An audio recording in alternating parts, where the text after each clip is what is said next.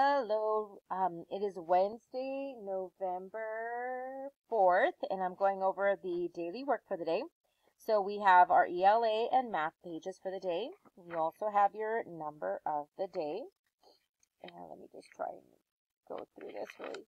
Okay, and then you're also going to have an interactive book where you're going to have to cut out some facts and opinions, and you need to decide if these statements are a fact or an opinion.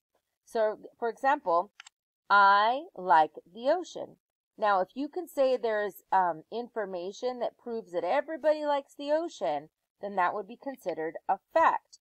But if that is just your opinion and only you maybe like the ocean and maybe, your aunt or your brother or another sibling or a family member doesn't like the ocean, but that's just your opinion.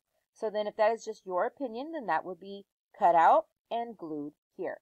So if fish live in the ocean, now do they live in other places? Well, yeah, they do, but we're not talking about, a goldfish that could live in maybe like an aquarium.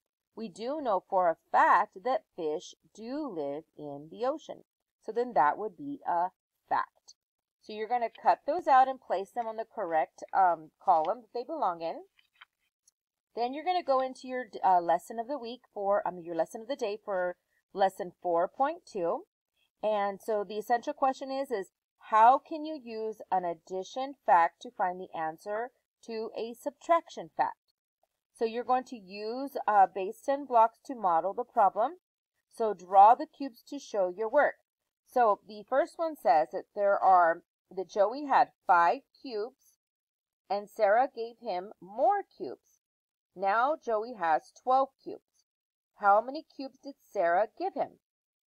Now, so what you want to do is we see that this is an addition equation. So we're going to have to somehow move these things around to make this a subtraction equation. So the opposite of addition is subtraction. So what we need to do is we need to find this missing number here. So what we can do is we could take the total amount because this number 5 plus this missing number equals 12. So we could take the 12. And we can minus the 5 because we already know that there are 5, but we need to know this missing number. So 12 minus 5, and then what would that equal? So you need to draw a picture to go with your problem. So we have 12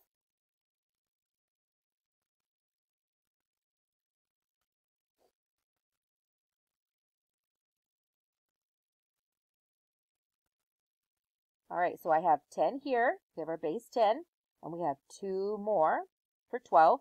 So then we're going to minus the 5. So we have 1, 2, 3, 4, 5. And then how many do we have left? We have 1, 2, 3, 4, 5, 6, 7. So 12 minus 5 equals 7. So that means that 5 plus 7 equals 12.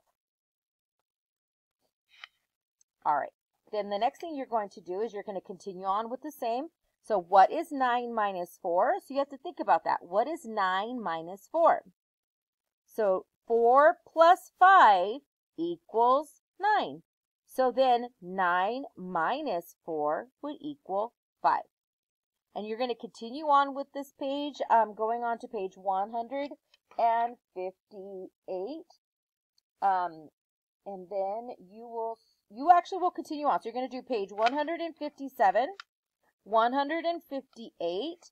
You're also going to do page 159 and also page 160. You're going to get some practice in your word problems. Then you're going to do a secret message. And then you're going to do your ABC order. So you're going to take all these words and put them in ABC order. And that is what your work packet is for Wednesday. I will be putting a math on the spot video also to go with the math lesson. And I hope this helps. Thank you.